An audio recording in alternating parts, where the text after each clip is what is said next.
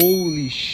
They just laid eggs. But because they laid the eggs inside of my monster pond, I knew I had to act fast. So I immediately started emptying my 75-gallon tank and moving all the cichlids into the koi pond outside. It was a pain to catch them, and let's just say that my wife did not like at all the mess that I made. Then I caught the pair of Oscars that laid the eggs and moved them into the new tank. After that, I went straight into catching the eggs. I scooped them all up and put them inside of a bucket. I immediately turned on my car and ran to the pet store to buy this breeder net, and then I dumped all the eggs inside of that. Then I cranked up the temperature, and now we just wait for them to hatch. Subscribe if you don't want to miss part 3.